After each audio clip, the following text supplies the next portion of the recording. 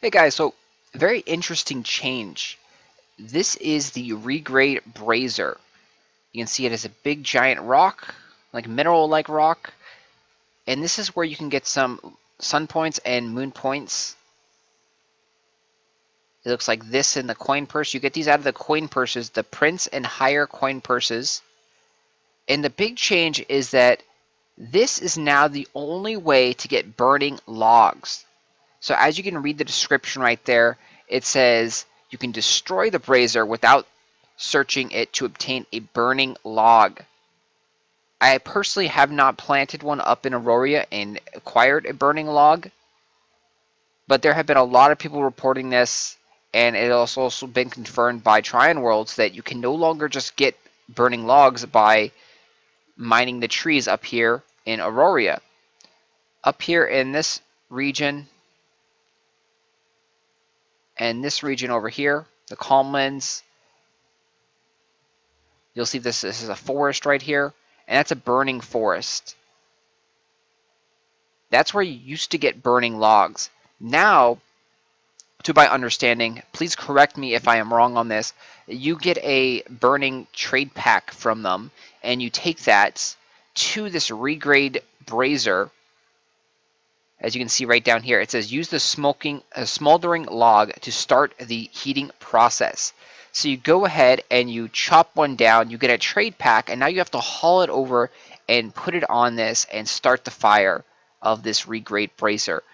After 8 hours is done, the regrade brazier either can be examined for sun point, moon point fragments, or if you're really lucky, sun point, moon points, or you can actually just not examine it and break it down into a burning log. Again, I do not know how many burning logs this procedure gives you, but yeah, that is the new and only way to get burning logs right now. So it's not that big of a deal because there aren't too many things that actually require burning logs. And it's actually called flaming log. So they probably want to change that, the tooltip there. The flaming log is only used for high-end components like siege tanks, farm wagons, racing cars. You need 5 of them for those.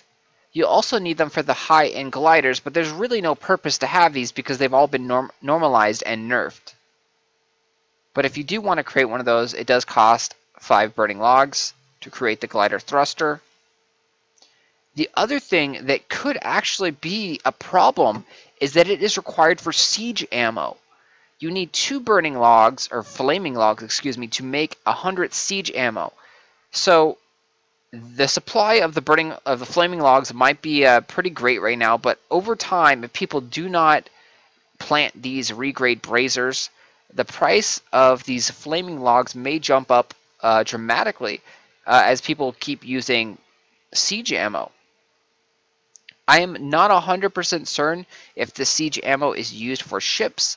If it is used for ships, then that's going to be a very, very in-demand item because naval combat is going to become more of a thing now.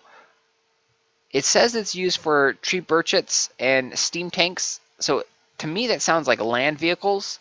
But again, I do not know personally, so please let us know down in the comment section. This is a huge, huge change, and I would like to know more information about this. So if you guys can help us out here, please post comments about this. Burning log prices or flaming log prices will probably be increasing. It's probably a great thing to buy up a couple right now or go harvest a couple. You have 1 day left. The patch comes out tomorrow.